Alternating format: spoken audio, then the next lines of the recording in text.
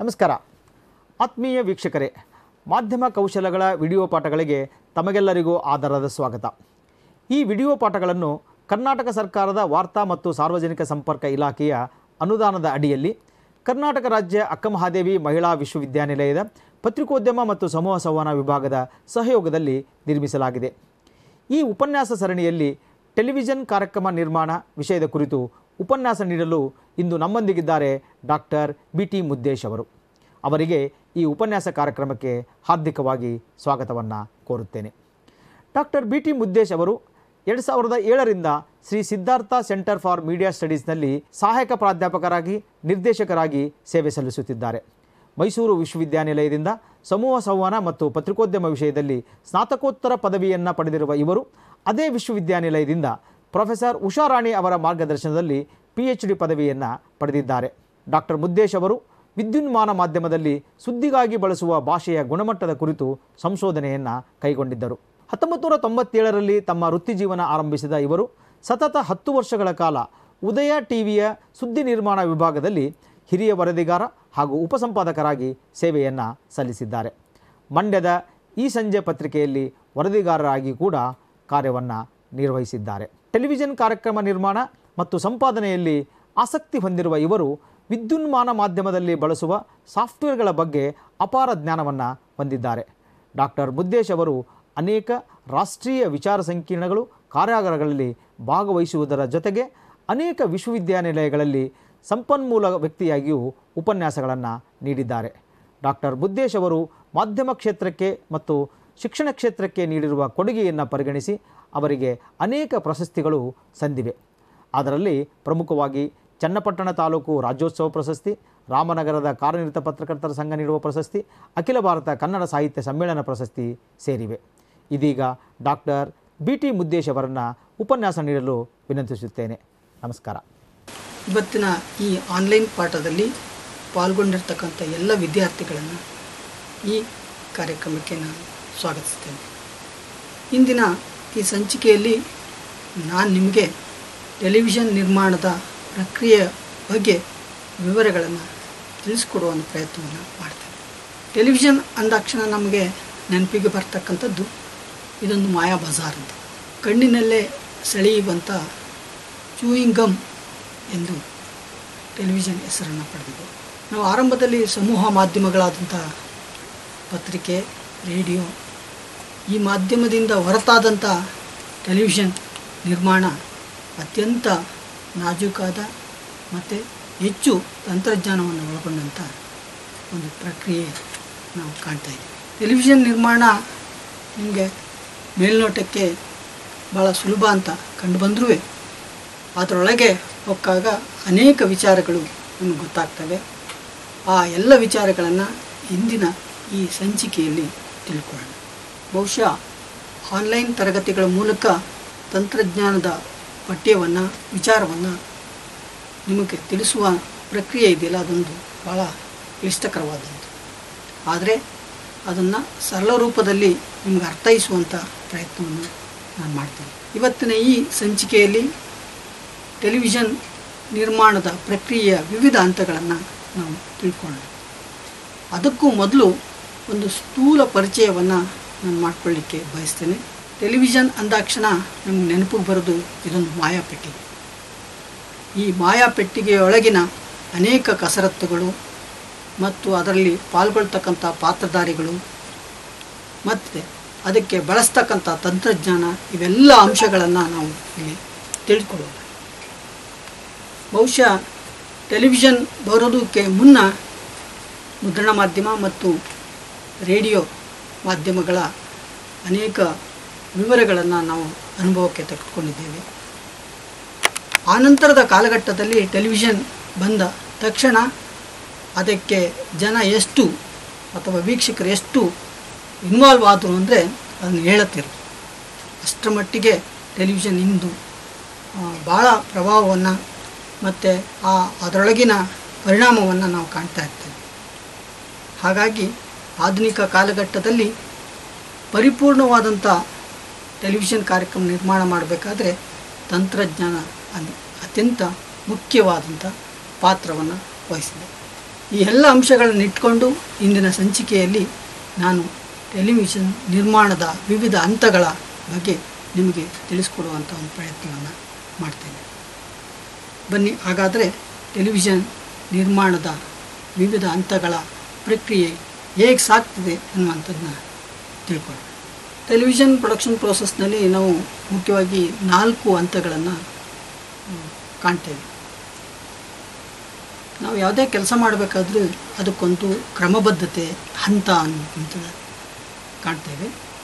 ಇಲ್ಲೂ ಸಹ ಟೆಲಿವಿಷನ್ ಸುದ್ದಿ ಮನೆಯಲ್ಲಿರ್ಬೋದು ಅಥವಾ ಟೆಲಿವಿಷನ್ ಕಾರ್ಯಕ್ರಮದ ಕೊಠಡಿಯಲ್ಲಿರ್ಬೋದು, ನಾವು ಅನೇಕ ಹಂತಗಳನ್ನು ದಾಟಿದ ನಂತರವೇ ಒಂದು ಉತ್ತಮವಾದಂಥ ಕಾರ್ಯಕ್ರಮವನ್ನು ನೋಡಲಿಕ್ಕೆ ಸಾಧ್ಯ.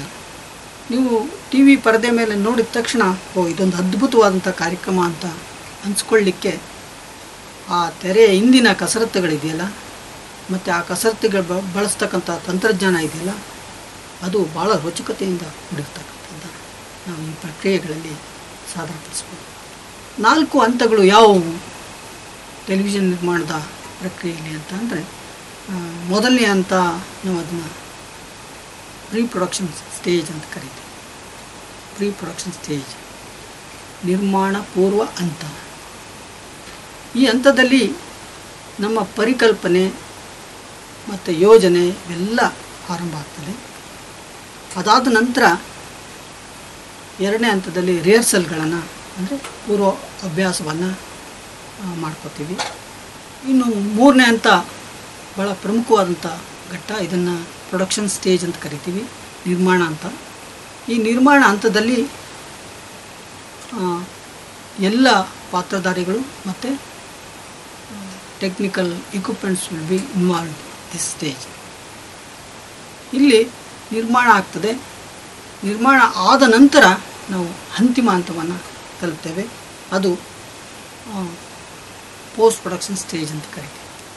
ಪೋಸ್ಟ್ ಪ್ರೊಡಕ್ಷನ್ ಸ್ಟೇಜ್ ಮೀನ್ಸ್ ಅಂತಂದರೆ almost all output will be edited year. ನಾವೇನು ನಿರ್ಮಾಣ ಹಂತದಲ್ಲಿ ಬಂದಂಥ ಔಟ್ಪುಟ್ ಇರ್ತಲ್ಲ ಅದೆಲ್ಲವನ್ನು ಇಲ್ಲಿ ಎಡಿಟ್ ಮಾಡ್ತೀವಿ, ಅಂದರೆ ಸಂಕಲನ ಮಾಡ್ತೀವಿ. ಈ ಹಂತ ಮುಗಿದ ನಂತರವೇ ಒಂದು ಕಾರ್ಯಕ್ರಮ ನಿಮಗೆ ತೆರೆಯ ಮೇಲೆ ಆಕರ್ಷಕವಾಗಿ ಕಾಣಲಿಕ್ಕೆ ಸಾಧ್ಯ. ನಾನು ಮತ್ತೆ ರಿಪೀಟ್ ಮಾಡ್ತಾ ಇದ್ದೀನಿ. Pre production stage, rehearsal, production and post production stage. It's very important to complete the one master output. In this lesson, we learn about the different stages of television program productions, various equipments required for the productions of televisions. Television ನಿರ್ಮಾಣದ ಮೊದಲನೇ ಹಂತ pre production stage ಅಂತ ನಾವು ಕರೀತೀವಿ. This stage including everything you do before the entering the studio or reach the location. ಅಂದರೆ ಕಾರ್ಯಕ್ರಮ ನಿರ್ಮಾಣಕ್ಕೆ ಹೋಗುವುದಕ್ಕೆ ಮೊದಲು ನೀನು ಹೊರಾಂಗಣಕ್ಕೆ ಹೋಗ್ಬೋದು ಅಥವಾ ಒಳಾಂಗಣದಲ್ಲಿ ಮಾಡ್ಬೋದು. ಅದಕ್ಕೂ ಮೊದಲು ನೀನು ಆ ಕಾರ್ಯಕ್ರಮ ನಿರ್ಮಾಣ ಮಾಡಲಿಕ್ಕೆ ಬೇಕಾದಂಥ ಎಲ್ಲ ಸಿದ್ಧತೆಗಳನ್ನು ಮಾಡ್ಕೋಬೇಕಾಗುತ್ತೆ. ಪರಿಕಲ್ಪನೆ, ನಿನ್ನ ಐಡಿಯಾ ಇರ್ಬೋದು, ಸಂಶೋಧನೆ ಇರ್ಬೋದು. ಪರಿಕಲ್ಪನೆ ಮತ್ತು ಸಂಶೋಧನೆಗಳ ಆಧಾರದ ಮೇಲೆ ನೀನು ಒಂದು ಸ್ಕ್ರಿಪ್ಟಿಂಗನ್ನು ಮಾಡ್ಕೊಳ್ಬೇಕಾಗುತ್ತೆ ಒಂದು ಕಾರ್ಯಕ್ರಮಕ್ಕೆ. ಸ್ಕ್ರಿಪ್ಟಿಂಗ್ ಇಲ್ಲ ಅಂದರೆ ಕಾರ್ಯಕ್ರಮ ಮಾಡ್ಕೊಳ್ಳೋದು ಭಾಳ ಕಷ್ಟ. ಏಕೆಂದರೆ without script you cannot complete the television process. ಕೆಲವ್ರು ಹೇಳ್ಬೋದು ಟೆಲಿವಿಷನ್ಗೆ ಸ್ಕ್ರಿಪ್ಟಿಂಗ್ ಇಲ್ಲ ಅಂತ. ಅದು ಭಾಳ ಕಷ್ಟವಾದಂಥ ಕೆಲಸ. At least blue print of your plan ಅಂತ ಹೇಳ್ತೀವಿ. ಆ ಪ್ಲ್ಯಾನನ್ನು ಒಂದು ಪ್ರಪೋಸಲ್ಸನ್ನು ನೀನು ರೆಡಿ ಮಾಡ್ಕೊಬೇಕಾಗುತ್ತೆ. ಅದಾದ ನಂತರ ನೀನು ಈ ಕಾರ್ಯಕ್ರಮ ನಿರ್ಮಾಣ ಮಾಡಲಿಕ್ಕೆ ಬೇಕಾದಂಥ ಅಥವಾ ಯಾರು ಟೆಲಿವಿಷನ್ ನಿರ್ಮಾಣವನ್ನು ಕೈಗೆತ್ಕೋತಾರೋ ಅವರು ಆ ತಂಡದ ಆಯ್ಕೆಯನ್ನು ಮಾಡಬೇಕಾಗುತ್ತೆ. ಆ ತಂಡ, ಅದನ್ನು ನಾವು ಕ್ರೂ ಮೆಂಬರ್ಸ್ ಅಂತ ಕರಿತೀವಿ. ಅದಕ್ಕೆ ಬೇಕಾದಂಥ ಟ್ಯಾಲೆಂಟ್ಸ್ಗಳನ್ನ, ಬೇಕಾದಂಥ ಇಕ್ವಿಪ್ಮೆಂಟ್ಸ್ಗಳಿಲ್ಲ ಅಂದರೆ ಭಾಳ ಕಷ್ಟ ಆಗ್ತದೆ. ಆ ಇಕ್ವಿಪ್ಮೆಂಟ್ಸ್ಗಳನ್ನು, ಆಡಿಯೋ ವಿಡಿಯೋ ಟೇಪ್ಸ್ಗಳನ್ನು, ಎಲ್ಲದಕ್ಕಿಂತ ಮುಖ್ಯವಾಗಿ ಕಾರ್ಯಕ್ರಮ ನಿರ್ಮಾಣ ಮಾಡಲಿಕ್ಕೆ ಬೇಕಾದಂಥ ಪ್ರಾಪರ್ಟೀಸ್ಗಳನ್ನು, ಕಾಸ್ಟ್ಯೂಮ್ಸ್ಗಳನ್ನು, ಸೆಟ್ ಡಿಸೈನನ್ನು ಮತ್ತು ಲೊಕೇಶನ್ಗಳನ್ನ ಐಡೆಂಟಿಫೈ ಮಾಡಬೇಕಾದ್ದು ಈ ಮೊದಲನೇ ಹಂತದ ಪ್ರಮುಖ ಒಂದು ಕೆಲಸಗಳಾಗಿರ್ತದೆ. ಇದಿಲ್ಲದೇ ನಾವು ಈ ಹಂತದಲ್ಲಿ ಈ ಎಲ್ಲ ಚರ್ಚೆಗಳನ್ನು ಮಾಡ್ಕೋದೇ ಮುಂದಕ್ಕೆ ಸಾಗಲಿಕ್ಕೆ ಸಾಧ್ಯ ಇಲ್ಲ. ಸ್ಕ್ರಿಪ್ಟಿಂಗನ್ನು ಮಾಡಲಿಕ್ಕೆ ಒಬ್ಬ ಸ್ಕ್ರಿಪ್ಟ್ ರೈಟರ್ ಇರ್ಬೋದು, ಅಥವಾ ನಾವೇನು ನ್ಯೂಸ್ ರೂಮ್ಗಳಲ್ಲಿ ರಿಪೋರ್ಟರ್ ಇರಬೇಕು. ಅದೇ ಪ್ರೋಗ್ರಾಮ್ ವಿಭಾಗದಲ್ಲಿ ಹೋದಂಥ ಸಂದರ್ಭದಲ್ಲಿ ಪ್ರೋಗ್ರಾಮರ್ ಅಂತ ಏನು ಕರಿತೀವಿ, ಇವರು ಪ್ರಮುಖವಾಗಿ ನಿಲ್ತಾರೆ. ಇವರು ಎಲ್ಲಿಂದ ಈ ಸ್ಕ್ರಿಪ್ಟಿಂಗ್ ಬೇಕಾದಂಥ ಕಂಟೆಂಟನ್ನು ಜನ್ರೇಟ್ ಮಾಡ್ತಾರೆ ಅನ್ನುವಂಥದ್ದು ಇಂಪಾರ್ಟೆಂಟ್. ಆ ಸ್ಕ್ರಿಪ್ಟಿಂಗನ್ನು ತರುವಂಥ ಸಂದರ್ಭದಲ್ಲಿ, ಆ ಪರಿಕಲ್ಪನೆಗಳನ್ನು ರೂಪಿಸುವಂಥ ಸಂದರ್ಭದಲ್ಲಿ ಅವರು ಸಮಾಜದಲ್ಲಿನ ಅಥವಾ ಅಂದಿನ ಘಟನೆಗಳ ಆಧಾರದ ಮೇಲೆ ತಮ್ಮ ಬರವಣಿಗೆಯ ಪ್ರತಿಯನ್ನು ಅಥವಾ ಪ್ರತಿ ಬರವಣಿಗೆಯನ್ನು ಸಿದ್ಧಪಡಿಸ್ತಾರೆ. ಅದನ್ನು ಮುಂದಿನ ಹಂತದಲ್ಲಿ ನಾನು ಸ್ಕ್ರಿಪ್ಟ್ ಬರೀಬೇಕಾದ್ರೆ ಏನೇನೆಲ್ಲ ಇರಬೇಕು ಅನ್ನುವಂಥದ್ದನ್ನ ನಾನು ಹೇಳ್ತೀನಿ. ಅದಾದ ನಂತರ ಅವರು ಸೆಲೆಕ್ಷನ್ ಆಫ್ ಟೀಮ್ ಮೆಂಬರ್ಸ್ ಅಥವಾ ಟ್ಯಾಲೆಂಟ್ಸ್ ಅಂತ ಕರಿತೀವಿ, ಕ್ರೂ ಮೆಂಬರ್ಸ್ ಅಂತ ಕರಿತೀವಿ, ಅವ್ರನ್ನ ಆಯ್ಕೆ ಮಾಡ್ಕೊಬೇಕಾಗ್ತದೆ. ಏಕೆಂದರೆ ಸಡನ್ ಆಫ್ ಯಾರೋ ಕ್ಯಾಮ್ರಾಮನ್ ಬೇಕು, ಒಬ್ಬ ಆರ್ಟಿಸ್ಟ್ ಬೇಕು, ಅಥವಾ ನ್ಯೂಸ್ ಆ್ಯಂಕರ್ ಬೇಕು ಅಂಥೇಳಿ ಸಡನ್ನಾಗಿ ಡಿಸೈಡ್ ಮಾಡುವಂಥದ್ದಲ್ಲ. ಸೊ ಅದರಿಂದ ಏಕೆಂದರೆ ಅವರು ಬೇರೆ ಬೇರೆ ಕಡೆ ಕೆಲಸ ಮಾಡ್ತಾ ಇರ್ಬೋದು, ನಿಮಗೆ ಆ ಸಂದರ್ಭದಲ್ಲಿ ಲಭ್ಯ ಇಲ್ಲದೇ ಇರ್ಬೋದು. ಎಲ್ಲ ಹಿನ್ನೆಲೆಯಲ್ಲಿ ನೀವೇನು ಮಾಡಬೇಕು, ಮೊದಲಿಗೆ ನಿಮಗೆ ಬೇಕಾದಂಥ ತಂಡವನ್ನು, ಕಲಾವಿದರನ್ನು ಅಥವಾ ತಂತ್ರಜ್ಞರನ್ನು ನೀವು ನೇಮಕ ಮಾಡಿಕೊಳ್ಳುವಂಥ ಒಂದು ಕೆಲಸವನ್ನು ಮಾಡಬೇಕು. ಆಗಿದ್ದಾಗ ಮಾತ್ರ ಒಂದು ಸರಾಗವಾಗಿ ಒಂದು ಟೆಲಿವಿಷನ್ ಕಾರ್ಯಕ್ರಮವನ್ನು ನಿರ್ಮಾಣ ಮಾಡಲಿಕ್ಕೆ ಸಾಧ್ಯ. ಅದರ ಜೊತೆಗೆ ಬೇರೆ ಬೇರೆ ಇಕ್ವಿಪ್ಮೆಂಟ್ಸ್ಗಳು ಬೇಕಾಗ್ತದೆ, ಸಾಧನಗಳು ಬೇಕಾಗ್ತದೆ. ಆ ಸಾಧನಗಳನ್ನು ನೀವು ನಿಮ್ಮ ಕಾರ್ಯಕ್ರಮದ ರೂಪುರೇಷೆಗೆ ತಕ್ಕಂತೆ ಆಯ್ಕೆ ಮಾಡಿಕೊಳ್ಳುವಂಥ ಒಂದು ಕೆಲಸವನ್ನು ಈ ಹಂತದಲ್ಲೇ ಮಾಡಬೇಕು. ಆ ಇಕ್ವಿಪ್ಮೆಂಟ್ಸ್ಗಳನ್ನ ನೀವು ಬಾಡಿಗೆಗೆ ತಗೋತೀರೋ ಅಥವಾ ಸ್ವಂತದ್ದು ಅನ್ನುವಂಥ ತೀರ್ಮಾನವನ್ನು ಈ ಸಂದರ್ಭದಲ್ಲಿ ತೆಗೆದುಕೊಳ್ಬೇಕಾಗ್ತದೆ. ಕೆಲವು ನಿರ್ಮಾಣ ಸಂಸ್ಥೆಗಳಲ್ಲೇ ನಿಮಗೆ ಬಾಡಿಗೆ ಸಿಗುವಂಥ ಸಾಧ್ಯತೆಗಳಿರುತ್ತೆ. ಅದು ದಿನಕ್ಕಿರ್ಬೋದು ಅಥವಾ ಒಂದು ಇಡೀ ಕಾರ್ಯಕ್ರಮಕ್ಕೆ ಸಿಗ್ಬೋದು. ಸೊ ಅದು ನಿಮ್ಮ ಮತ್ತು ಆ ನಿರ್ಮಾಣ ಸಂಸ್ಥೆಯೊಳಗಿನ ಒಪ್ಪಂದದ ಮೇಲೆ ನಿರ್ಧಾರ ಆಗ್ತದೆ. ಇವೆಲ್ಲವನ್ನು ಈ ಹಂತದಲ್ಲೇ ನೀವು ನಿರ್ಧಾರ ಮಾಡ್ಕೋಬೇಕಾಗ್ತದೆ. ಇನ್ನು ಪ್ರಾಪರ್ಟೀಸ್ಗಳು, ಕಾಸ್ಟ್ಯೂಮ್ಸ್ಗಳು, ಇದ್ರ ಬಗ್ಗೆ ಎಲ್ಲ ನೀವು ಸಂಬಂಧಪಟ್ಟಂಥವ್ರ ಜೊತೆ ಕುಳಿತು ಚರ್ಚೆಗಳನ್ನು ಮಾಡ್ಕೊಬೇಕಾಗ್ತದೆ. ಆ ಕಾರ್ಯಕ್ರಮ ನಿರ್ಮಾಣಕ್ಕೆ ಭಾಳ ಒಂದು ಡಿಸೈನಿಂಗು, ಕಾನ್ಸೆಪ್ಟು ಇವೆಲ್ಲ ಇಂಪಾರ್ಟೆಂಟ್ ಆಗ್ತದೆ. ಆ ಡಿಸೈನಿಂಗ್ ಕಾನ್ಸೆಪ್ಟನ್ನು ನೀವು ಆ ಪರಿಕಲ್ಪನೆಗೆ ಪೂರಕವಾಗಿ ಆ ಡಿಸೈನರ್ ಹತ್ರ ಮಾಡಿಸ್ಬೇಕಾಗುತ್ತೆ. ಅದೇ ಆದಂಥ ಒಂದು ಸ್ವಂತಿಕೆಯನ್ನು ಆ ಡಿಸೈನರ್ ಹೊಂದಿದ್ರೆ ಅದು ಆಕರ್ಷಕವಾಗಿ ಟೆಲಿವಿಷನ್ ಕಾರ್ಯಕ್ರಮ ಮೂಡಿ ಬರ್ತದೆ. ಇನ್ನು ಕಾರ್ಯಕ್ರಮವನ್ನು ಎಲ್ಲಿ ಒಳಾಂಗಣದಲ್ಲಿ ಮಾಡ್ತಿರೋ, ಹೊರಾಂಗಣದಲ್ಲಿ ಮಾಡ್ತಿರೋ, ನಿಮ್ಮ ಕತೆಗೆ ಪೂರಕವಾದಂಥ ಸನ್ನಿವೇಶಗಳನ್ನು ಈ ಹಂತದಲ್ಲಿ ನೀವು ಹುಡುಕಾಟ ಮಾಡ್ಕೊಬೇಕಾಗ್ತದೆ. ಇಲ್ಲ ಅಂದರೆ ನಿಮಗೆ ಬೇಕಾದಂಥ ಸ್ಟುಡಿಯೋ ಇರ್ಬೋದು, ನಿಮಗೆ ಬೇಕಾದಂಥ ಹೊರಾಂಗಣಗಳಿರ್ಬೋದು, ನಿಮಗೆ ಅಗತ್ಯ ಇದ್ದಂಥ ಸಂದರ್ಭದಲ್ಲಿ ಸಿಗದೆ ಹೋಗುವಂಥ ಸಾಧ್ಯತೆಗಳಿರ್ತದೆ. ಸೊ ಹಾಗಾಗಿ ನೀವು ಈ ಲೊಕೇಶನ್ ಆ ಸ್ಟುಡಿಯೋಗಳು ನಿಮ್ಮ ಅಗತ್ಯಕ್ಕೆ ತಕ್ಕಂತೆ ಸಿಗುವಂಥ ವ್ಯವಸ್ಥೆಯನ್ನು ಪ್ರೀ ಪ್ರೊಡಕ್ಷನ್ ಸ್ಟೇಜಲ್ಲೇ ಮಾಡಿಕೊಂಡ್ರೆ ಭಾಳ ಅನುಕೂಲ ಆಗ್ತದೆ. ಇನ್ನು ಇದಿಷ್ಟು ಕೆಲಸಗಳು, ಪ್ರಕ್ರಿಯೆಗಳು ಎಲ್ಲ ಮುಗಿದ ನಂತರವೇ ನೀವು ನಿಮ್ಮ ಕಾರ್ಯಕ್ರಮವನ್ನು ಅನುಷ್ಠಾನಗೊಳಿಸುವಲ್ಲಿ ಮುಂದಾಗಬೇಕು. ಈ ಕಾರ್ಯಕ್ರಮಕ್ಕೆ ಬೇಕಾದಂಥ ಎಲ್ಲ ಪೂರ್ವ ಸಿದ್ಧತೆಗಳನ್ನು ಮುಗಿಸಿದ ನಂತರವೇ ನೀವು ಮುಂದಿನ ಹಂತಕ್ಕೆ ಹೋಗಲಿಕ್ಕೆ ಸಾಧ್ಯ. ಅದಿಲ್ಲ ಅಂದರೆ ಭಾಳ ಕಷ್ಟ ಆಗ್ತದೆ. ಪೂರ್ವ ಸಿದ್ಧತೆಗಳಿಲ್ಲದೆ ನೀವು ಯುದ್ಧಕ್ಕಿಳಿದ್ರೆ ಎದುರಾಳಿಗಳಿಂದ ಸೋತು ಸುಣ್ಣವಾಗಿ ವಾಪಸ್ಸಾಗಬೇಕಾಗ್ತದೆ. ಸೊ ಅದಕ್ಕೆ ನಾವು ಹೆಂಗೆ ಎಲ್ಲ ಹಂತಗಳಲ್ಲಿ, ಎಲ್ಲ ಕೆಲಸಗಳಲ್ಲಿ ಪೂರ್ವ ಸಿದ್ಧತೆಗಳನ್ನು ಮಾಡ್ಕೋತೀವೋ ಅದೇ ರೀತಿ ಇಲ್ಲೂ ಟೆಲಿವಿಷನ್ ನಿರ್ಮಾಣದಲ್ಲೂ ಕೂಡ ಪೂರ್ವ ಸಿದ್ಧತೆಗಳನ್ನು ಪರಿಪಕ್ವವಾಗಿ ಮಾಡಿಕೊಂಡಾಗ ಮಾತ್ರ ಒಂದು ಕಾರ್ಯಕ್ರಮ ಪರದೆಯ ಮೇಲೆ ಅರ್ಥಪೂರ್ಣವಾಗಿ, ಪರಿಣಾಮಕಾರಿಯಾಗಿ, ಆಕರ್ಷಕವಾಗಿ ಮೂಡಿ ಬರಲಿಕ್ಕೆ ಸಾಧ್ಯ. ಇನ್ನು ಎರಡನೇ ಹಂತಕ್ಕೆ ನಾವು ಹೋಗೋಣ. ಅದನ್ನೇ ನಾವು ರಿಹರ್ಸಲ್ ಅಂತೇಳಿ ಕರಿತೀವಿ. ರಿಹರ್ಸಲ್ ಅಂದರೆ ಪೂರ್ವ ಅಭ್ಯಾಸ. ನಾವೇನು ಸಿದ್ಧತೆಗಳನ್ನು ಮಾಡ್ಕೊಂಡಿದ್ದೀವೋ ಆ ಎಲ್ಲ ಸಿದ್ಧತೆಗಳನ್ನು ಅಭ್ಯಾಸ ಮಾಡ್ತಕ್ಕಂಥ. ಯಾವುದೇ ಕೆಲಸ ಮಾಡಬೇಕಾದ್ರೆ ಅದಕ್ಕೊಂದು ಅಭ್ಯಾಸ ಅಥವಾ ಪೂರ್ವಾಭ್ಯಾಸ ಅಂತಕ್ಕಂಥದ್ದು ನಾವು ಕೇಳಿದ್ದೇವೆ, ನೋಡಿದ್ದೇವೆ. ಸಾಮಾನ್ಯವಾಗಿ ಕ್ರಿಕೆಟ್ ಆಡಬೇಕಾದ್ರೆ ಕ್ರಿಕೆಟ್ ಮ್ಯಾಚ್ಗಳನ್ನು ಆಡಬೇಕಾದ್ರೆ ಪೂರ್ವ ಅಭ್ಯಾಸವನ್ನು ಮಾಡ್ತೀವಿ ಮುನ್ನಾ ದಿನ. ಅದೇ ರೀತಿ ಮನೆಯಲ್ಲೇನಾರ ಒಂದು ನೃತ್ಯ ಅಥವಾ ಬೇರೆ ಯಾವುದರ ಪಂದ್ಯಗಳಿಗೆ ಹೋಗಬೇಕು ಅಂದರೆ, ಬೇರೆ ಚಟುವಟಿಕೆಗಳಿಗೆ ಹೋಗಬೇಕು ಅಂದರೆ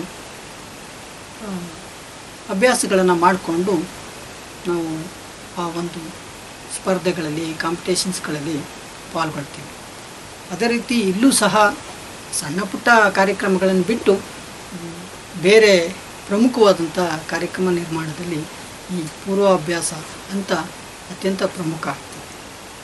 ಈ ರಿಹರ್ಸಲ್ ಸ್ಟೇಜಲ್ಲಿ ಏನು ಮಾಡ್ತೀವಿ, ನಾವೇನು ಐಡಿಯಾ ಇರ್ತದೋ ಐಡಿಯಾವನ್ನು demo on spot with A production team and talent. ನಾವೇನು ರೂಪಿಸ್ಕೊಂಡಂಥ ಕಾರ್ಯಕ್ರಮವನ್ನು ರಂಗದ ಮೇಲೆ ಪ್ರದರ್ಶನ ಮಾಡ್ಕೋತೀವಿ.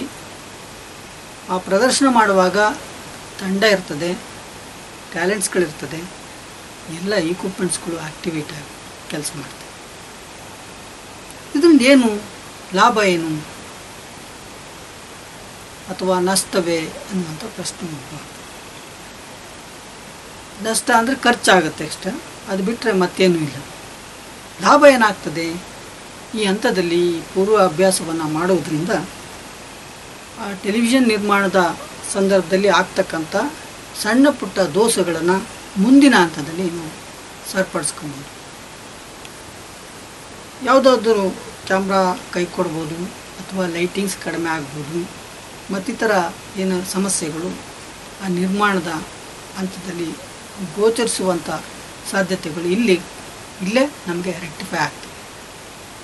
ಆ ಮುನ್ಸೂಚನೆಗಳನ್ನು ಇಲ್ಲಿ ಪೂರ್ವಾಭ್ಯಾಸದಲ್ಲಿ ನಾವು ಕಂಡ್ಕೊಬೋದು.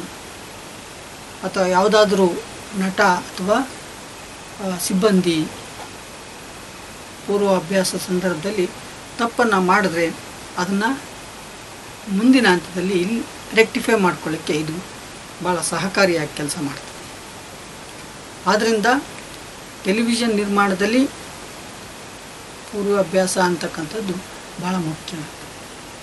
ಇಲ್ಲಿ ಪ್ರಶ್ನೆ ಉದ್ಭವಿಸ್ಬೋದು, ಪ್ರೋಗ್ರಾಮ್ಗೇನೋ ರಿಹರ್ಸಲ್ ಓಕೆ, ನ್ಯೂಸ್ ರಿಲೇಟೆಡ್ ಪ್ರೋಗ್ರಾಮ್ಗಳಿಗೆ, ನ್ಯೂಸ್ಗಳಿಗೆ ಹೆಂಗೆ ಪೂರ್ವಾಭ್ಯಾಸಗಳನ್ನು ಮಾಡ್ಕೊಬೇಕಾಗ್ತದೆ ಅಂತ ಪ್ರಶ್ನೆ ಇರ್ತದೆ. ಅದಕ್ಕೆ ಹೇಳೋದು ಲಾಜಿಕ್ ಬಹಳ ವರ್ಕೌಟ್ ಆಗುತ್ತಿಲ್ಲ. ಟೆಲಿವಿಷನ್ ನಿರ್ಮಾಣದಲ್ಲಿ ಭಾಳ ಲಾಜಿಕ್ಕನ್ನು ನಾವು ಅಪ್ಲೈ ಮಾಡಬೇಕಾಗುತ್ತೆ. ಏನು ನ್ಯೂಸ್ ಕವರೇಜ್ ಮಾಡೋಕ್ಕೆ ಹೋಗ್ತೀವಿ, ಇಕ್ವಿಪ್ಮೆಂಟ್ಸ್ಗಳನ್ನ ರೆಡಿ ಮಾಡಿ ಇಟ್ಕೊಂಡಿರ್ತಿಲ್ಲ, ನೋಡ್ಕೊಂಡಿರೋದಿಲ್ಲ, ಆ ಸ್ಪಾಟಿಗೆ ತೊಗೊಂಡು ಹೋಗ್ಬಿಡ್ತೀವಿ.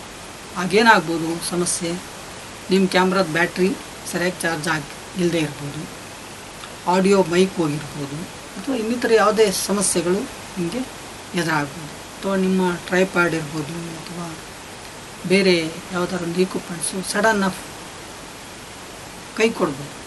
ಸೊ ಆದ್ದರಿಂದ ಇವೆಲ್ಲ ಸಿದ್ಧತೆಗಳನ್ನು ಮಾಡಿಟ್ಕೊಳ್ತಕ್ಕಂಥದ್ದು ಪೂರ್ವ ಅಭ್ಯಾಸದ ಒಂದು ಪ್ರಕ್ರಿಯೆ, ಒಂದು ಕೆಲಸ. ಸೊ ಆದ್ದರಿಂದ ನಾವು ಯಾವುದೇ ಪೂರ್ವ ಅಭ್ಯಾಸಗಳನ್ನು ಮಾಡ್ಕೋದೇನೆ ನೀವು ಟೆಲಿವಿಷನ್ ನಿರ್ಮಾಣದ ಕೆಲಸಗಳನ್ನು ಕೈಗೆತ್ತಿಕೊಳ್ಳಿಕ್ಕೆ ಸಾಧ್ಯ ಇಲ್ಲ ಅಂತಕ್ಕಂಥದ್ದು ನಾವು ಕೇಳಿರ್ತಕ್ಕಂಥ, ಅನುಸರಿಸ್ಕೊಂಬಂದಿರ್ತಕ್ಕಂಥ ಪದ್ಧತಿ. ಸೊ ಅದರಿಂದ ಇದರ ಇಂಪಾರ್ಟೆನ್ಸ್ ಇಲ್ಲ ಅಂತ ಅನ್ನೋಂಗಿಲ್ಲ, ಇದಕ್ಕೂ ಕೂಡ ಅದರದೇ ಆದಂಥ ಮಹತ್ವ ಇದೆ. ಸೊ ಹಾಗಾಗಿ ನಾವು ಟೆಲಿವಿಷನ್ ಕಾರ್ಯಕ್ರಮಗಳನ್ನು ಮಾಡುವಾಗ ಪೂರ್ವ ಅಭ್ಯಾಸಗಳನ್ನು ಮಾಡಿಕೊಂಡ್ರೆ ಉತ್ತಮವಾದಂಥ ಕಾರ್ಯಕ್ರಮಗಳನ್ನು, ಔಟ್ಪುಟ್ಟನ್ನು ನಿರೀಕ್ಷೆ ಮಾಡ್ಬೋದು ಅನ್ನುವಂಥದ್ದು ಒಂದು ಬಲವಾದಂಥ ನಂಬಿಕೆ. ಟೆಲಿವಿಷನ್ ನಿರ್ಮಾಣದ ಎಲ್ಲ ಸಂಸ್ಥೆಗಳಲ್ಲೂ ಅಥವಾ ಎಲ್ಲ ವಿಭಾಗಗಳಲ್ಲೂ ಈ ಥರದ ಒಂದು ಪ್ರಕ್ರಿಯೆಯನ್ನು ನಡೆಸ್ಕೊಂಡು ಬಂದಿರತಕ್ಕಂಥದ್ದು ಈಗ ಚಾಲ್ತಿಯಲ್ಲಿದೆ. ಇದು ಸಿನಿಮಾಕ್ಕೂ ಕೂಡ ವರ್ತ ಆಗಿಲ್ಲ. ಸಿನಿಮಾದಲ್ಲಿ ಇದು 100% ಪೂರ್ವಾಭ್ಯಾಸ ನಡೀತದೆ. ಹಾಗಾಗಿ ಕಿರುತೆರೆಯಲ್ಲೂ ಕೂಡ ಇದರ ಮಹತ್ವ ಅತ್ಯಂತ ಪ್ರಮುಖವಾಗಿದೆ ಅಂತ ಹೇಳಲಿಕ್ಕೆ ಇಚ್ಛೆಪಡ್ತೇನೆ. ಇದಾದ ನಂತರ ನಾವು ನೇರವಾಗಿ ಮತ್ತೊಂದು ಮಹತ್ತರವಾದಂಥ ಘಟ್ಟವನ್ನು ತಲುಪ್ತೀವಿ. ಅದೇ ಪ್ರೊಡಕ್ಷನ್ ಸ್ಟೇಜ್ ಅಂತ ಕರಿತೀವಿ, 3ನೇ ಹಂತ. ಇದು ಪ್ರಮುಖವಾದಂಥ ಘಟ್ಟ. ನಿರ್ಮಾಣ ಅಂತ ಏನು ಕರಿತೀವಿ, ಈ ಹಂತದಲ್ಲಿ actual shooting is take place. ನಾವೇನು ಈ ನಿರ್ಮಾಣ ಪೂರ್ವ ಹಂತ ಮತ್ತು ಪೂರ್ವ ಅಭ್ಯಾಸ ಹಂತಗಳಲ್ಲಿ ಮಾಡಿಕೊಂಡಂಥ ಎಲ್ಲ ಸಿದ್ಧತೆಗಳನ್ನು ಇಲ್ಲಿ ನಾವು ಅದನ್ನು ಚಾಲನೆಗೆ ತರ್ತೀವಿ. ಟೆಲಿವಿಷನ್ ನಿರ್ಮಾಣದ ಕೆಲಸ 50% ಹೆಚ್ಚು ಕೆಲಸ ಇಲ್ಲಿಂದನೇ ಆರಂಭ ಆಗ್ತದೆ. ಟೆಲಿವಿಷನ್ ನಿರ್ಮಾಣವನ್ನು ಎಲ್ಲಿ ಮಾಡಬೇಕು ಅಂತ ನಾವು ಆಗಲೇ ಪೂರ್ವ ಯೋಜಿತದಂತೆ ಅದನ್ನು ಸ್ಟುಡಿಯೋದೊಳಗಡೆ ಮಾಡಬೇಕಾ, ಹೊರಾಂಗಣದಲ್ಲಿ ಮಾಡಬೇಕಾ ಅನ್ನುವಂಥದ್ದು ಯೋಜನೆ ಮಾಡ್ಕೊಂಡಿರ್ತೀವಿ. ಆ ಯೋಜನೆಗೆ ತಕ್ಕಂತೆ ನಾವು ಕಾರ್ಯರೂಪಕ್ಕೆ ಬರ್ತೇವೆ. It includes managing all the facilities, handling of talents and crew members in the productions. ಒಂದು ಹೊರಾಂಗಣಕ್ಕೆ ಹೋದಂಥ ಸಂದರ್ಭದಲ್ಲಿ ಅಥವಾ ಒಳಾಂಗಣದ ನಿರ್ಮಾಣದಲ್ಲಿ ನಾವೆಲ್ಲ ಸಿಬ್ಬಂದಿ ವರ್ಗವನ್ನು, ತಾಂತ್ರಿಕ ವರ್ಗವನ್ನು, ಕಲಾವಿದರನ್ನು ಮತ್ತಿತರ ಸದಸ್ಯರನ್ನು ಪರಸ್ಪರ ಸಮನ್ವಯದ ಮೂಲಕ ಅವರನ್ನು ಈ ನಿರ್ಮಾಣ ಪ್ರಕ್ರಿಯೆಗೆ ಒಳಪಡಿಸ್ತೇವೆ. ಈ ಹಂತದಲ್ಲಿ ನಾವು ಯಾರು ಈ ನಿರ್ಮಾಣವನ್ನು ಮಾಡಲಿಕ್ಕೆ ಮೇಲ್ವಿಚಾರಣೆಯನ್ನು ವಹಿಸ್ಕೊಂಡಿರ್ತಾರೋ ಅವರು ಎಲ್ಲ ಮೇಲುಸ್ತುವಾರಿಗಳನ್ನು ನೋಡ್ಕೊಳ್ತಾ ಹೋಗ್ತಾರೆ. ಆ ಸಂದರ್ಭದಲ್ಲಿ ಆಗ್ತಕ್ಕಂಥ ಸಮಸ್ಯೆಗಳಿರ್ಬೋದು ಅಥವಾ ಇನ್ನಿತರ ಯಾವುದೇ ಕೊರತೆಗಳಿರ್ಬೋದು, ಅವೆಲ್ಲವನ್ನು ಪರಿಹರಿಸುವ ನಿಟ್ಟಿನಲ್ಲಿ ಅವರು ನಿಗಾ ವಹಿಸ್ತಾರೆ. ಉದಾಹರಣೆಗೆ ಹೇಳೋದಾದರೆ ಹೊರಾಂಗಣದಲ್ಲಿ ನಾವು ಕಾರ್ಯಕ್ರಮವನ್ನು ನಿರ್ಮಾಣ ಮಾಡ್ತಾ ಇರ್ತೀವಿ. ಆಗ ಅಲ್ಲಿ ಎಷ್ಟು ಕ್ರೌಡ್ ಕ್ರಿಯೇಟ್ ಆಗ್ಬೋದು.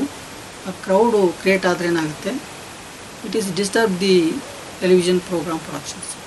ಏಕೆಂದರೆ ನಾಯ್ಸ್ ಶುರುವಾಗುತ್ತೆ, ಗದ್ದಲ ಬರುತ್ತೆ, ಡಿಸ್ಟರ್ಬೆನ್ಸ್ಗಳಾಗ್ತದೆ. ಅದರಿಂದ ಆ ಕಾರ್ಯಕ್ರಮಕ್ಕೆ ತೊಂದರೆ ಆಗ್ತದೆ. ಇಂಥದ್ದೊಂದು ಘಟನೆಗಳನ್ನು, ಇಂಥ ಗದ್ದಲಗಳನ್ನು ನಿವಾರಿಸುವಂಥ ಹೊಣೆಗಾರಿಕೆಯನ್ನು ಆ ಕಾರ್ಯಕ್ರಮದ ನಿರ್ಮಾಣದ ಉಸ್ತುವಾರಿ ಹೊತ್ತಂಥ ಪ್ರೊಡ್ಯೂಸರ್ ಇರ್ಬೋದು ಅಥವಾ ಡೈರೆಕ್ಟರ್ ಇರ್ಬೋದು, ಅವರು ವ್ಯವಸ್ಥಾಪಕ ಮಂಡಳಿಗೆ ತಿಳಿಸ್ತಾರೆ. ಅವ್ರಿಗೆ ಸಮಸ್ಯೆಗಳು ಆಗದೇ ಇರೋ ರೀತಿಯಲ್ಲಿ, ನಿರ್ಮಾಣಕ್ಕೆ ಯಾವುದೇ ರೀತಿಯಾದಂಥ ತೊಡರುಗಳು ಬರದೇ ಇರೋ ನಿಟ್ಟಿನಲ್ಲಿ ಆ ಕಾರ್ಯಕ್ರಮಗಳನ್ನು ಅವರು ನಿರ್ವಹಿಸ್ತಾರೆ. ಅಲ್ಲಿ ಬರ್ತಕ್ಕಂಥ ಎಲ್ಲ ಸಿಬ್ಬಂದಿ ವರ್ಗವನ್ನು ಅಥವಾ ಟ್ಯಾಲೆಂಟ್ಸನ್ನು ನೋಡ್ಕೊಳ್ತಕ್ಕಂಥದ್ದು, ಅವ್ರಿಗೆ ಬೇಕಾದಂಥ ಎಲ್ಲ ಫೆಸಿಲಿಟಿಗಳನ್ನ ಕೊಡ್ತಕ್ಕಂಥದ್ದು ಈ ಹಂತದಲ್ಲಿ ಮಾಡಬೇಕಾಗುತ್ತೆ. ಇಲ್ಲಾಂದರೆ ಒಬ್ಬ ಕಲಾವಿದನಿಗೆ ಅಥವಾ ಇನ್ನೊಬ್ಬ ತಾಂತ್ರಿಕ ಸಿಬ್ಬಂದಿಗೆ ಏನಾದ್ರು ತೊಂದರೆಗಳಾದಂಥ ಸಂದರ್ಭದಲ್ಲಿ ಆ ಕಾರ್ಯಕ್ರಮಗಳೇ ನಿಲ್ಲಬಹುದು ಅಂತ ಒಂದು ಕ್ಲಿಷ್ಟಕರವಾದಂಥ ಸನ್ನಿವೇಶದಲ್ಲಿ ಈ ವ್ಯವಸ್ಥಾಪಕ ಮಂಡಳಿ ಇರ್ತದಲ್ಲ, ವ್ಯವಸ್ಥಾಪಕರಂತ ಏನು ಕರೆಸ್ಕೋತಾರಲ್ಲ, ಅವ್ರಿಗೆ ಸೂಕ್ತವಾದಂಥ ಸಲಹೆಗಳನ್ನು ಮತ್ತು ಪರಿಹಾರಗಳನ್ನು ಸೂಚಿಸ್ತಾ ಹೋಗ್ತಾರೆ.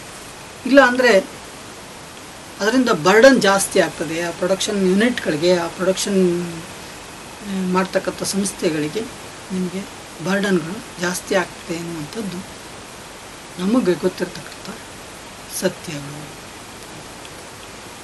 ಎಲ್ಲ ಹಂತದಲ್ಲೂ ಕಾರ್ಯಕ್ರಮ ನಿರ್ಮಾಣ ಆದ ನಂತರ ನೀವು ಅದರ ಔಟ್ಪುಟ್ಟನ್ನು ಹಿಂದೆ ಕ್ಯಾಸೆಟ್ಗಳಲ್ಲಿ ತಗೋತಿದ್ರು, ಆದರೆ ಈಗ ಸ್ಟೋರೇಜ್ ಡಿವೈಸ್ ಅಂತ ಏನು ಕರಿತೀವಿ, ಆ ಸ್ಟೋರೇಜ್ ಡಿವೈಸ್ಗಳ ಮೂಲಕ ತೆಗೆದುಕೊಳ್ತಾರೆ ಅಂತಕ್ಕಂಥದ್ದು ನಾವು ಕಾಣ್ಬೋದು. ಈ ಕಾರ್ಯಕ್ರಮದ ಪರಿಪೂರ್ಣ ನಿರ್ಮಾಣದ ಘಟನೆಗಳನ್ನು ಸೆರೆ ಇಡ್ತಕ್ಕಂಥ ಅಥವಾ ಕ್ಯಾಪ್ಚರ್ ಮಾಡ್ತಕ್ಕಂಥ ಕೆಲಸ ಮುಗಿದ ನಂತರ ಅದು ಲೈವ್ ಆಗಿ ನೇರ ಪ್ರಸಾರದಲ್ಲಾಗಿರ್ಬೋದು ಅಥವಾ ಪ್ರೀ ರೆಕಾರ್ಡೆಡ್ ಆಗಿರ್ಬೋದು, ಆ ಎಲ್ಲ ಕೆಲಸಗಳು ಮುಗಿದ ನಂತರ ನೀವು ಮುಂದಿನ ಹಂತಕ್ಕೆ ಅದನ್ನು ನಾವು ತೆಗೆದುಕೊಂಡು ಹೋಗ್ತೀವಿ. ಆ ಮುಂದಿನ ಹಂತವನ್ನೇ ನಾವು ಪೋಸ್ಟ್ ಪ್ರೊಡಕ್ಷನ್ ಅಂತೇಳಿ ಕರಿತೀವಿ. ಈಗಾಗಲೇ ನಾವು ನಿರ್ಮಾಣದಲ್ಲಿ ಏನೆಲ್ಲ ಕೆಲಸ ಆಗ್ತವೆ ಅಂತಂದು ತಿಳ್ಕೊಂಡ್ವಿ. ಈಗ ನಿರ್ಮಾಣೋತ್ತರ ಹಂತದಲ್ಲಿ ಪ್ರಮುಖವಾಗಿ ಆಗ್ತಕ್ಕಂಥದ್ದು ಸಂಕಲನ ಅಂತ ಕರಿತೀವಿ, ಎಡಿಟಿಂಗ್ ಅಂತ ಕರಿತೀವಿ. ಪ್ರಿಂಟ್ ಮೀಡಿಯಾದಲ್ಲಿ ಆಗ್ತಕ್ಕಂಥ ಎಡಿಟಿಂಗೇ ಬೇರೆ, ಎಲೆಕ್ಟ್ರಾನಿಕ್ ಮೀಡಿಯಾದಲ್ಲಿ ಆಗ್ತಕ್ಕಂಥ ಎಡಿಟಿಂಗೇ ಬೇರೆ. ಎಡಿಟ್ ಮೀನ್ಸ್ ಅಂದರೆ we remove unwanted shorts R video on audio content. This is the fourth stage of production process. It is the stage when we get the final shape of your program. ಈ ಹಂತದಲ್ಲಿ ನಾವು ಅಂದ್ಕೊಂಡಂಥ ಕಾರ್ಯಕ್ರಮದ ಒಂದು ಸಮಗ್ರ ಚಿತ್ರಣವನ್ನು ಇಲ್ಲಿ ಕೊಡ್ತೀವಿ. ಎಡಿಟಿಂಗ್ ಅಂತಕ್ಕಂಥದ್ದು ಒಂದು ತಾಂತ್ರಿಕವಾದಂಥ ಪ್ರಕ್ರಿಯೆ. ಹಿಂದೆ ನಡೀತಕ್ಕಂಥ ಅಂದರೆ ಅನೇಕ ವರ್ಷಗಳ ಹಿಂದೆ ಮಾಡ್ತಕ್ಕಂಥ ಸಂಕಲನ ಬೇರೆ, ಈಗ ಆಗ್ತಕ್ಕಂಥ ಸಂಕಲನ ಬೇರೆ, ಭಾಳ ವ್ಯತ್ಯಾಸಗಳು ಅದನ್ನು ಮುಂದಿನ ಹಂತದಲ್ಲಿ ಮುಂದಿನ ತರಗತಿಗಳಲ್ಲಿ ವಿವರವಾಗಿ ತಿಳ್ಕೊಳ್ಳೋಣ. ಆದರೆ ಇಲ್ಲಿ ಈಗ ಈ ಸಂಕಲನ ಕ್ರಿಯೆಯನ್ನು ಮಾಡಬೇಕಾದ್ರೆ, ಏನು ಎಡಿಟಿಂಗನ್ನು ಮಾಡಬೇಕಾದ್ರೆ ಭಾಳ ಸೂಕ್ಷ್ಮವಾದಂಥ ಕೆಲಸ ಇದೆ. ಏನು ನಮ್ಮ ಸಿಬ್ಬಂದಿ ಅಥವಾ ತಾಂತ್ರಿಕ ಸಿಬ್ಬಂದಿ, ಇಟ್ ಮೀನ್ಸ್ ಅಂದರೆ ಕ್ಯಾಮ್ರಾಮನ್ನು ಏನು ಕ್ಯಾಪ್ಚರ್ ಮಾಡ್ಕೊಂಬಂದಿರ್ತಾರೋ ಆ ಕ್ಯಾಪ್ಚರ್ ಮಾಡಿರ್ತಕ್ಕಂಥ ಅಥವಾ ಸೆರೆ ಹಿಡಿದಿರ್ತಕ್ಕಂಥ ದೃಶ್ಯಗಳಲ್ಲಿ ನಾವು ಇರ್ತಕ್ಕಂಥ ತಪ್ಪುಗಳನ್ನು ಸರಿಪಡಿಸುವಂಥ ಕೆಲಸವನ್ನು ಮಾಡ್ತೀವಿ. ಈ ಹಿಂದೆ ಮಾಡ್ತಕ್ಕಂಥ ಎಡಿಟಿಂಗ್ ಪ್ರಕ್ರಿಯೆಗಳೇ ಬೇರೆ, ಈಗ ಆಗ್ತಕ್ಕಂಥ ಪ್ರಕ್ರಿಯೆಗಳೇ ಬೇರೆ. ಈ ಹಿಂದೆ ಏನಾಗ್ತಿತ್ತು, ಕ್ಯಾಸೆಟ್ಗಳಲ್ಲಿ ಎಡಿಟಿಂಗ್ ಆಗ್ತಿತ್ತು. ಆದರೆ ಈಗ ಸಾಫ್ಟ್ವೇರ್ಗಳಲ್ಲಿ ಆ ತಂತ್ರಜ್ಞಾನದ ಮೂಲಕ ಎಡಿಟಿಂಗ್ ಆಗೋದ್ರಿಂದ ಇದಕ್ಕೊಂದಷ್ಟು ಸೂಕ್ಷ್ಮತೆಗಳನ್ನು ನಾವು ಅಳವಡಿಸ್ಕೊಬೇಕಾಗ್ತದೆ. ಪ್ರಮುಖವಾಗಿ ಹೆಚ್ಚಿನ ದೃಶ್ಯಗಳನ್ನು ಸೆರೆ ಹಿಡ್ಕೊಂಬಂದಿರ್ತಾರೆ ಆ ಕಾರ್ಯಕ್ರಮಕ್ಕೆ ಅಥವಾ ಸುದ್ದಿಗೆ ಸಂಬಂಧಪಟ್ಟಂಥ. ಆದರೆ ನಮ್ಮ ಸಮಯದ ಅಭಾವ ಇರ್ತದೆ ಅಥವಾ ಹೆಚ್ಚು ಹೊತ್ತು ಆ ಸುದ್ದಿಯನ್ನು ಆ ಕಾರ್ಯಕ್ರಮವನ್ನು ಕೊಡಲಿಕ್ಕೆ ಆಗಲ್ಲ. ಆ ಹಿನ್ನೆಲೆಯಲ್ಲಿ ಆ ದೃಶ್ಯಗಳನ್ನು ಸಮಪ್ ಮಾಡಲಿಕ್ಕೆ ಅಥವಾ ಕನ್ಸೈಸ್ ಮಾಡಲಿಕ್ಕೆ ನಾವು ಚಿಕ್ಕದಾಗಿ ಮಾಡಲಿಕ್ಕೆ ಪ್ರಯತ್ನವನ್ನು ಮಾಡ್ತೀವಿ. ಕಡಿಮೆ ಸಮಯದಲ್ಲಿ ಹೆಚ್ಚು ವಿವರಗಳನ್ನು ಹೆಚ್ಚು ದೃಶ್ಯಗಳನ್ನು ಕೊಡಲಿಕ್ಕೆ ಮಾಡ್ತೀವಿ. ಆಗ ನಾವು ಈ ಎಡಿಟಿಂಗ್ ಪ್ರೋಸೆಸ್ಸನ್ನು ಅಡಾಪ್ಟ್ ಮಾಡ್ತೀವಿ. ಜೊತೆಗೆ ಆ ದೃಶ್ಯಗಳಿಗೆ ಪೂರಕವಾದಂಥ ಹಿನ್ನೆಲೆ ಸಂಗೀತ ಇರ್ಬೋದು, ಹಿನ್ನೆಲೆ ವಿವರಗಳನ್ನು ಅಥವಾ ಹಿನ್ನೆಲೆ ಧ್ವನಿಯನ್ನು ನಾವು ಕೊಡ್ತೀವಿ. ಜೊತೆಗೆ ಪೂರಕವಾದಂಥ ಟೆಕ್ಸ್ಟ್ ಶೀರ್ಷಿಕೆಗಳನ್ನು ನೀಡಬೇಕಾಗುತ್ತೆ. ಆ ಎಲ್ಲ ಕೆಲಸಗಳು ಈ ಹಂತದಲ್ಲಿ ಆಗ್ತವೆ. ಒಂದು ದೃಶ್ಯವನ್ನು ಕತ್ತರಿಸ್ತೀವಿ, ಜೋಡಿಸ್ತೀವಿ, ಅದಕ್ಕೆ ಪೂರಕವಾದಂಥ ಹಿನ್ನೆಲೆ ಧ್ವನಿಯನ್ನು ಮತ್ತು ವಿವರಗಳನ್ನು ಕೊಡ್ತೀವಿ. ಅದಲ್ಲದೆ ಜೊತೆಗೆ ಶೀರ್ಷಿಕೆಗಳನ್ನು ನೀಡ್ತೀವಿ, ಆಕರ್ಷಕವಾದಂಥ ಶೀರ್ಷಿಕೆಯನ್ನು ನೀಡ್ತೀವಿ. ಒಂದಷ್ಟು ಸಂದರ್ಭಗಳಲ್ಲಿ ಒಂದಷ್ಟು ಸನ್ನಿವೇಶಗಳಲ್ಲಿ ನಾವು ಪೂರಕವಾಗಿ ದೃಶ್ಯಗಳಿಗೆ ಪೂರಕವಾದಂಥ ಒಂದಷ್ಟು ಫೈಲ್ ಅಂತ ಏನು ಕರಿತೀವಿ ಅಥವಾ ಕ್ರಿಯೇಟೆಡ್ ಅಂತ ಏನು ಕರಿತೀವಿ ಅಂಥ ದೃಶ್ಯಗಳನ್ನು ಕೂಡ ಸೇರಿಸುವಂಥ ಪ್ರಯತ್ನಗಳನ್ನು ಮಾಡ್ತೀವಿ. ಅದನ್ನೇ ಗ್ರಾಫಿಕ್ಸ್ ಅಥವಾ ಅನಿಮೇಷನ್ ಅಂತ ಕರ್ಕೊಳ್ತೀವಿ. ಕೆಲವು ಸನ್ನಿವೇಶ ಸಂದರ್ಭಗಳಲ್ಲಿ ದೃಶ್ಯಗಳನ್ನು ಸೆರೆಯಲಿಕ್ಕಾಗೋದಿಲ್ಲ. ಆಗ ಏನು ಮಾಡ್ತೀವಿ, ನಾವು ಒಂದಷ್ಟು ಅನಿಮೇಟೆಡ್ ಶಾರ್ಟ್ಸ್ಗಳನ್ನು, ಗ್ರಾಫಿಕ್ಸ್ ಶಾರ್ಟ್ಸ್ಗಳನ್ನು ಅಥವಾ ಗ್ರಾಫಿಕ್ಸನ್ನು ಇನ್ಸರ್ಟ್ ಮಾಡ್ತಾ ಹೋಗ್ತೀವಿ. ಇದರಿಂದ ಏನಾಗುತ್ತೆ, ಒಂದು ಕಾರ್ಯಕ್ರಮ ಅಥವಾ ಒಂದು ಟೆಲಿವಿಷನ್ ದೃಶ್ಯ ಇನ್ನಷ್ಟು ಆಕರ್ಷಕವಾಗಿ ನೋಡುಗರಿಗೆ ಕಾಣ್ತದೆ. ಅದು ಅವರ ಐಸೈಟನ್ನು ಸೆಳೀತದೆ. ಸೊ ಹಾಗಾಗಿ ಇತ್ತೀಚಿನ ದಿನಗಳಲ್ಲಿ ಎಡಿಟಿಂಗಲ್ಲಿ ಭಾಳಷ್ಟು ಅಡ್ವಾನ್ಸ್ಡ್ ಟೆಕ್ನಾಲಜಿಯನ್ನು ಬಳಸ್ಕೊಂಡು ವೀಕ್ಷಕರಿಗೆ ಹೆಚ್ಚು ರಿಚ್ನೆಸ್ ಆಗಿ ಆ ಕಾರ್ಯಕ್ರಮ ಮೂಡಿ ಬರುವಂತೆ ಮಾಡುವಂಥ ಕಲೆಗಾರಿಕೆಯನ್ನು ಅಳವಡಿಸ್ಕೊಳ್ತಾ ಇದ್ದಾರೆ. ಅದು ಈ ಎಡಿಟಿಂಗ್ ಪ್ರಕ್ರಿಯೆಯಿಂದ ಸಾಧ್ಯ. ಸೊ ಆದ್ದರಿಂದ ಈ ಕೊನೆಯ ಹಂತದಲ್ಲಿ ನಾವೇನೆಲ್ಲ ಕಸರತ್ತನ್ನು ಮಾಡ್ತೀವಿ ಆ ಕಸರತ್ತುಗಳು ಮತ್ತು ಅಳವಡಿಸಿಕೊಳ್ಳುವಂಥ ತಂತ್ರಗಳು ನಮ್ಮ ಒಂದು ಟೆಲಿವಿಷನ್ ಕಾರ್ಯಕ್ರಮದ ಮೇಲೆ ಭಾಳಷ್ಟು ಪರಿಣಾಮವನ್ನು ನೀಡ್ತದೆ. ಇದರಿಂದನೇ ವೀಕ್ಷಕರಿಂದ ಹೆಚ್ಚು ಒಲವುಗಳು ಮತ್ತು ಅವರಲ್ಲಿ ಪರಿಣಾಮ ಉಂಟಾಗುವುದನ್ನು ನಾವು ಕಾಣ್ತೀವಿ. ಸೊ ಹಾಗಾಗಿ ಈಗ ಟೆಲಿವಿಷನ್ ಕ್ಷೇತ್ರದಲ್ಲಿ ತಂತ್ರಜ್ಞಾನಕ್ಕೆ ಹೆಚ್ಚು ಆದ್ಯತೆಯನ್ನು ಕೊಟ್ಟು ಆ ಒಂದು ಔಟ್ಪುಟ್ಟನ್ನು ತರಲಿಕ್ಕೆ ಪ್ರಯತ್ನ ಮಾಡ್ತಾ ಇರೋದನ್ನು ನಾವು ಕಾಣ್ಬೋದು. ಅದರಿಂದ ಎಡಿಟಿಂಗ್ ಅಂತಕ್ಕಂಥದ್ದು it's not only cut and paste work, it's also creative work, creative art ಅಂತ ಕೂಡ ನಾವು ಕರಿತೀವಿ. ಸೊ ಅದರಿಂದ ಟೆಲಿವಿಷನ್ ಕ್ಷೇತ್ರದಲ್ಲಿ ಎಡಿಟಿಂಗ್ ಆಗದೇ ಯಾವುದೇ ಕಾರ್ಯಕ್ರಮ ಪ್ರಸಾರ ಆಗಲ್ಲ. ಅದು ಲೈವ್ ಅಂತಂದರೂ ಕೂಡ ಲೈವ್ನಲ್ಲೂ ಕೂಡ ನಿಮಗೆ ಎಡಿಟಿಂಗ್ ಆಗ್ತಕ್ಕಂಥ, ನೇರ ಪ್ರಸಾರದಲ್ಲಿ ಅನೇಕ ಕ್ಯಾಮ್ರಾಗಳಿರ್ತವೆ. ಆ ಎಲ್ಲ ಕ್ಯಾಮ್ರಾಗಳಲ್ಲಿ ಯಾವ ದೃಶ್ಯ ಅದ್ಭುತವಾಗಿ ಮೂಡಿ ಬರ್ತಾ ಇದೆ ಆ ದೃಶ್ಯವನ್ನು ಮಾತ್ರ ಪ್ರಸಾರಕ್ಕೆ ಬಿಟ್ಟು ಇನ್ನುಳಿದ ದೃಶ್ಯಗಳನ್ನು ಅಲ್ಲೇ ಕಟ್ ಮಾಡ್ತಕ್ಕಂಥ, ಅಲ್ಲೇ ಸ್ಟಾಪ್ ಮಾಡ್ತಕ್ಕಂಥ ಕೆಲಸ ನಡೀತಾರೆ. ಇಟ್ ಮೀನ್ಸ್ ಅಂದರೆ editing take place in the live programmes also. So ಅದರಿಂದ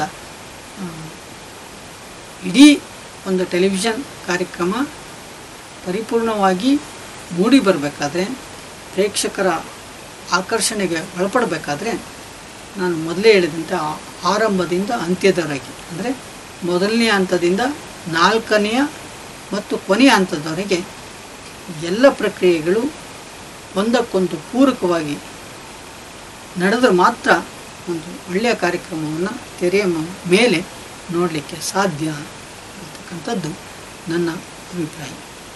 ವಿದ್ಯಾರ್ಥಿಗಳೇ, ಇಲ್ಲಿಯವರೆಗೆ ಟೆಲಿವಿಷನ್ ನಿರ್ಮಾಣದ ಪ್ರಕ್ರಿಯೆಯ ವಿವಿಧ ಹಂತಗಳು ಮತ್ತು ಅಲ್ಲಿ ಬರ್ತಕ್ಕಂಥ ಅನೇಕ ಮಜಲುಗಳ ಬಗ್ಗೆ ತಿಳ್ಕೊಂಡ್ರಿ. ಮುಂದಿನ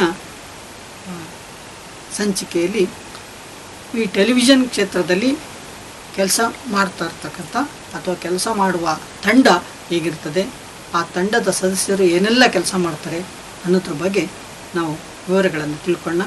ನಮಸ್ಕಾರ.